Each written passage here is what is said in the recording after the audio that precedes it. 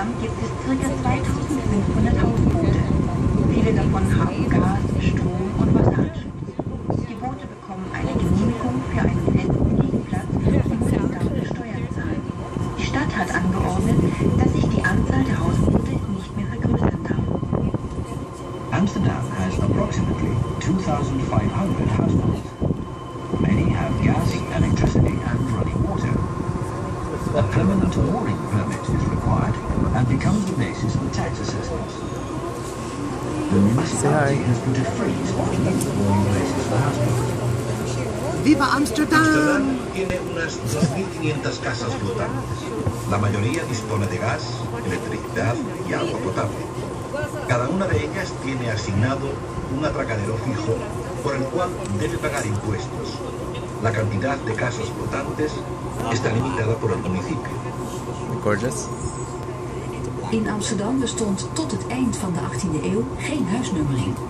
Een huis werd herkend aan de gevel en de gevelsteen die hieronder zat. De afbeelding op de steen vertelde vaak over het geloof, de stad van herkomst of het beroep van de bewoner. Bis zum Ende des 18. Jahrhunderts gab es in Amsterdam keine Hausnummern. Ein Haus erkannte man an seinem Giebel und am Giebelstein, der sich darunter befand. Die Abbildung auf dem Stein gab oft Hinweise auf den Glauben, die Heimatstadt oder den Beruf des Bewohners. Until the end of the 18th century, Amsterdam had no house numbers. A house was recognized by its gable and the gable stone set in its facade. The image on the gable stone often made reference to the religion, city of origin or profession of the house's occupant. Hasta el fin del siglo XVIII no existía en Amsterdam la numeración de las casas. Una casa era identificable por su fachada y por la enseña que lucía. Esta ilustraba la religión, la ciudad de origen o la profesión de quien la habitaba. De Amsterdamse grachtenhuizen zijn herkenbaar aan de verschillende, soms rijk versierde gevels. Op dit deel van de gracht kunt u het wel herkennen. De oudste soort is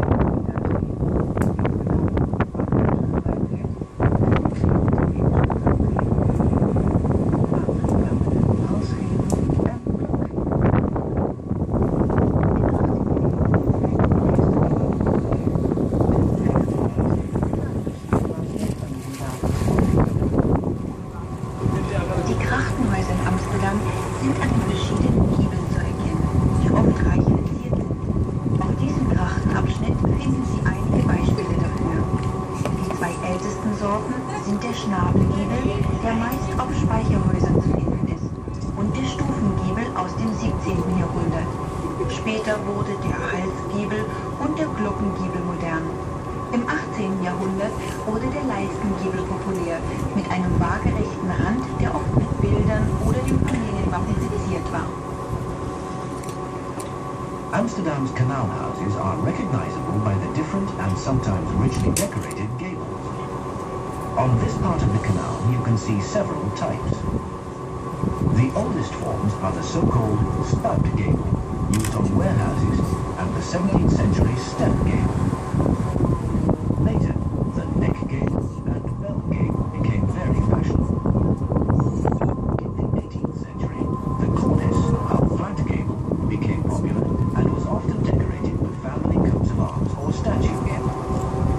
Las casas de los canales se caracterizan por sus fachadas de estilos variados, ricamente decoradas. En esta parte del canal puede usted reconocer algunas. Las más antiguas son las fachadas en punta, utilizadas particularmente en almacenes, y las fachadas en escalera del siglo XVII. Más tarde se pusieron de moda las fachadas en forma de cuello y de campana. En el siglo XVIII se hizo popular la forma lineal del marco de